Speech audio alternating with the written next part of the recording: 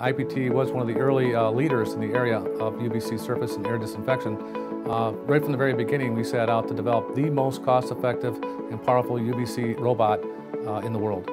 Since we formed the company in 2009, we've actually grown quite a bit. We've got customers all over the world now that use this technology very effectively and efficiently.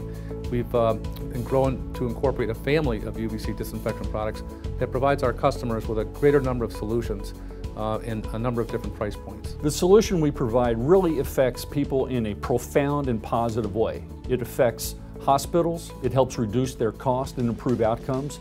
It affects the hospital staff, it makes the environment safer to work in, and most importantly, it affects the patients and the patients' families. It's really amazing technology. It's important technology that has a significant impact on people's lives. Here at McLaren Flint, we were able to reduce the infections in our intensive care unit by 30% over a 6-month period while we were doing our trial. At another hospital where I was also using the same light, we reduced our infections by 50%. It's just the best thing to do for the patient.